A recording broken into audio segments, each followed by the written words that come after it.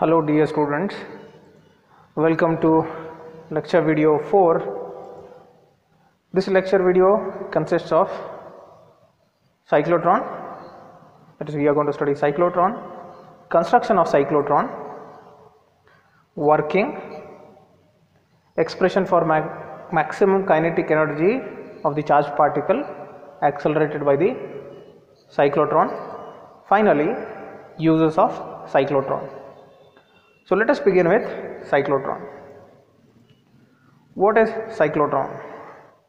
This diagram which is shown here is the cyclotron. So here you can see magnetic field out of the plane of the paper. So there is a magnetic field in this square. The magnetic field here is marked with a dot. That means the magnetic field is out of the plane of the paper, and there are two deflection plates, which is semicircle, this one, and another one is this, and here you can see the charged particles path. The charged particles path, the path of the charged particle is given. It is going to go in this path, and finally it is going to get exit from here. So this is the exit port and this is the charged particle, and these two semicircle are connected with oscillator. So this diagram which is given here, you can draw it for the exam purpose. So let us see what is cyclotron. Cyclotron is a machine which is used to accelerate charged particles or ions to high energy. High energy, I mean to say, is kinetic energy. This was invented by Lawrence and Livingston in 1934. They used this one to study nuclear structure, right? So let us try to take horizontal view of the cyclotron. In the horizontal view you can clearly see what's exactly there in the cyclotron. Basically the upper one is the north pole and lower one is south pole. So you cannot separate a magnet by north pole separate, south pole separate. So togetherly I have to keep them in such a way that north pole is up and south pole is down. So if north pole is up, south pole is down, magnetic field will be from up to down. So it will be in the downward direction. So this was about magnetic field, and here there are two D's. Okay, these semicircular hollow cylinders, this one and the other on the side, semicircular hollow cylinder, these are called as D's. Reason to call them D's is they look in the form of a D shaped. Okay, so there are two D's, and these D's have electric field between them. So let us try to understand it. So cyclotron uses both electric field and magnetic field. Both are there in this, and both are used to increase the kinetic energy of the charged particle. Here outside the D's, so outside the D's means not outside this one, outside the D's, but between these gap or between this gap the charged particle is accelerated. So between this gap charged particle will get accelerated due to electric field. Why there is electric field? Because we are connecting these two D's with an alternating source. Okay, alternating source. So further, so inside the D's, magnetic field acts on the charged particle to make it go in the circular path. Okay, so electric field is accelerating the charge, magnetic field is changing its path and making it circular. That's why you can see the path of the charged particle, it is going in the circular format, and finally as it gets maximum acceleration or maximum velocity, it will get exited from here. So let us study with construction and working of cyclotron. Cyclotron consists of D's, which are hollow half cylinders. There is a gap between these two hollow half semicircular cylinders, and these two D's are connected to an alternating voltage source called as oscillator. This oscillator will help us in changing the polarity of the D's the polarity of the D is to be changed so that the direction of electric field can be changed. So continuously the electric field will change. So here there is an magnet placed. At the bottom we are having north pole, at the top we are having south pole, and the magnetic field is from down to up direction. So this whole setup is kept in vacuum chamber.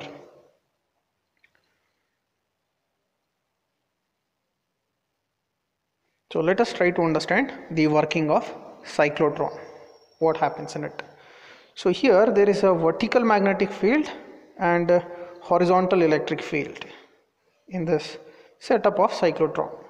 So here we can accelerate charged particles like proton and neutron or alpha particles.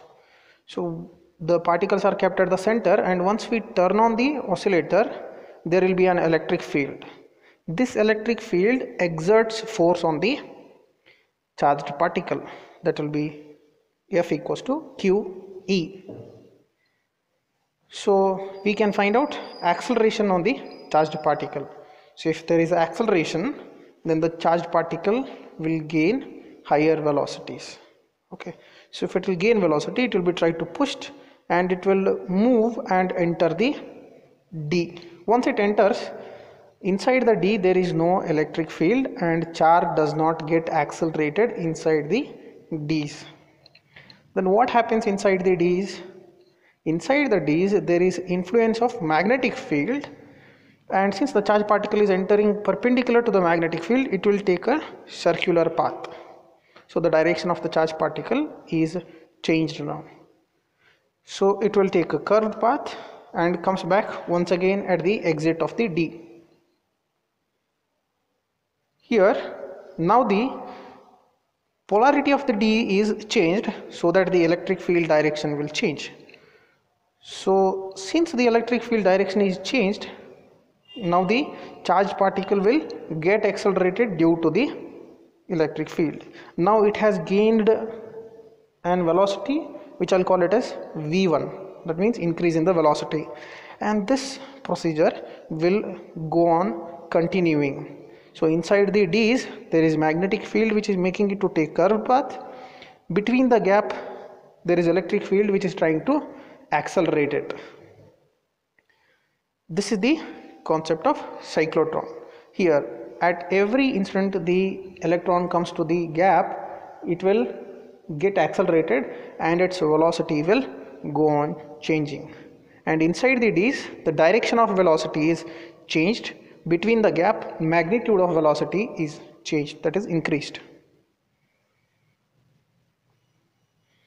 The same way this will go on following the same, and until and unless the charged particle will complete the whole circular path. So this way if it completes the circular path, it goes on going into circles and the radius of the circle will go on increasing. At finally one point it will exit, and this is what we call it as what? The radius of exit. The point at which the charged particle will go out of the cyclotron will be called as radius of exit, and the with velocity with which it is coming out, that will be called as the exit velocity. At the end the charged particle is thrown out, it gets the maximum kinetic energy and with which it can be sent ahead to hit the target, and we use it to study the structure of that target material. So now let us try to see the explanation for cyclotron.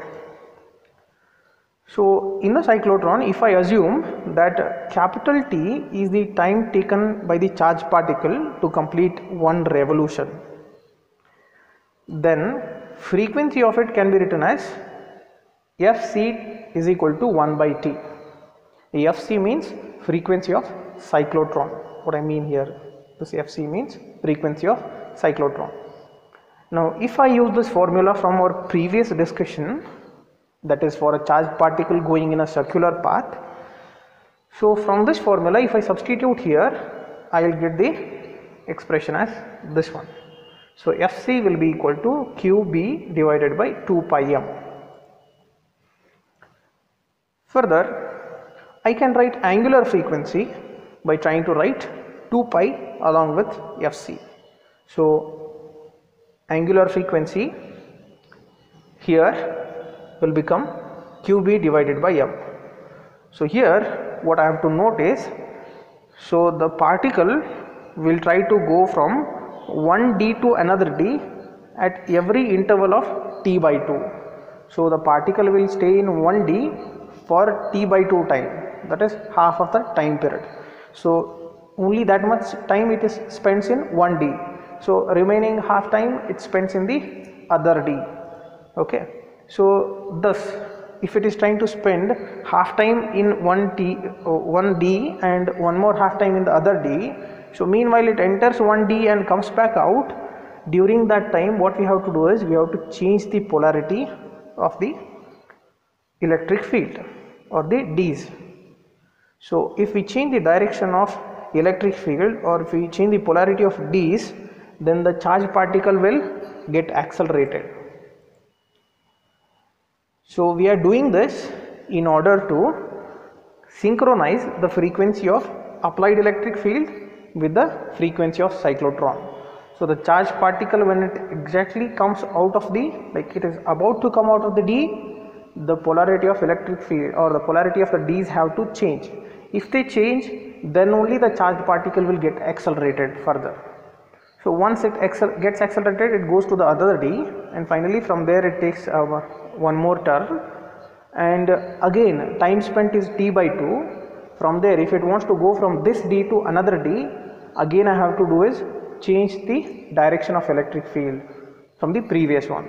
So this synchronization is necessary to accelerate the charged particle with precision.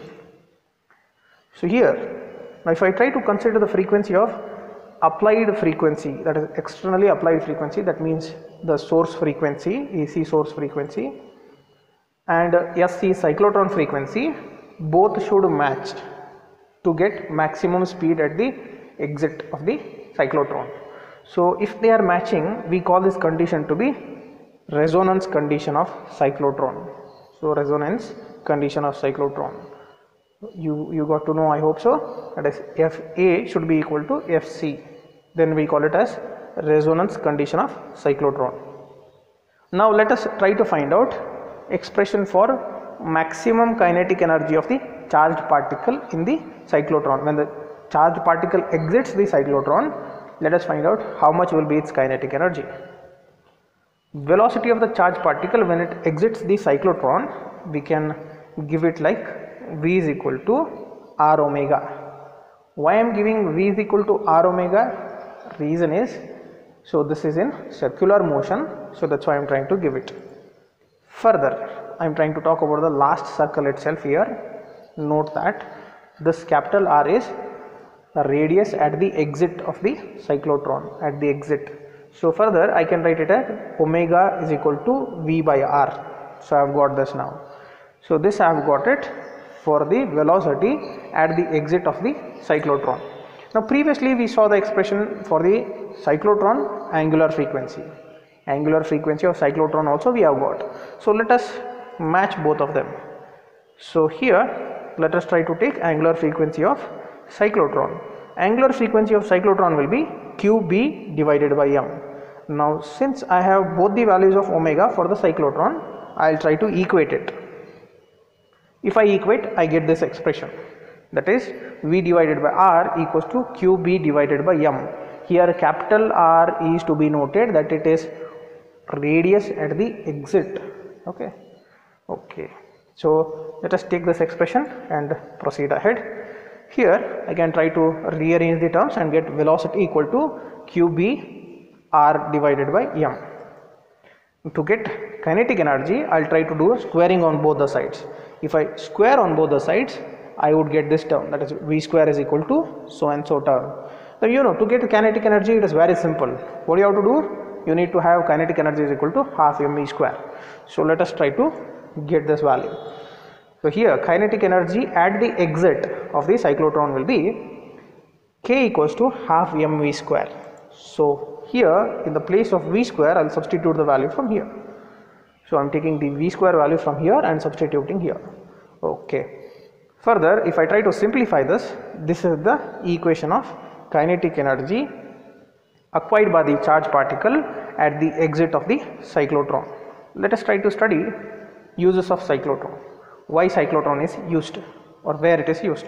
Cyclotron is used to bombard nuclei with highly energetic particles.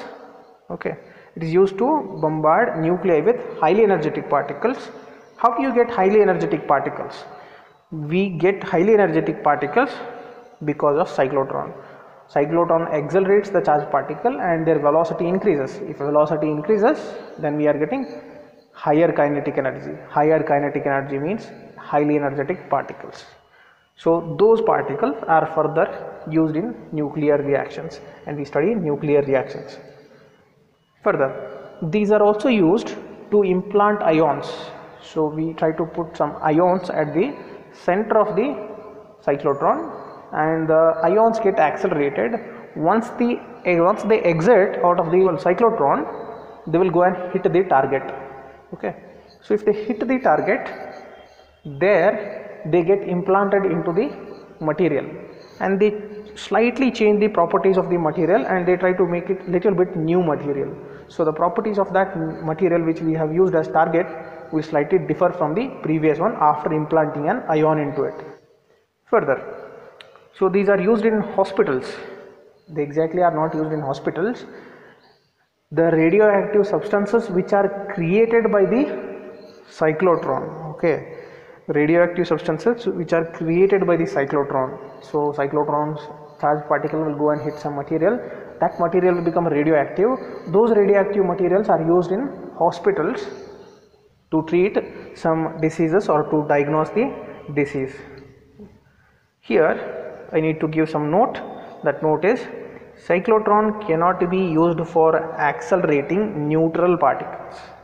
That means you cannot accelerate neutron from cyclotron. You cannot use cyclotron to accelerate or give energy to a neutron, and also cannot accelerate electrons because of their less mass, lighter mass. Okay, then what we can accelerate? We can accelerate ions, we can accelerate protons, we can accelerate alpha particles. There are so many particles like this which you can accelerate using cyclotron. Okay, thank you and see you in the next class.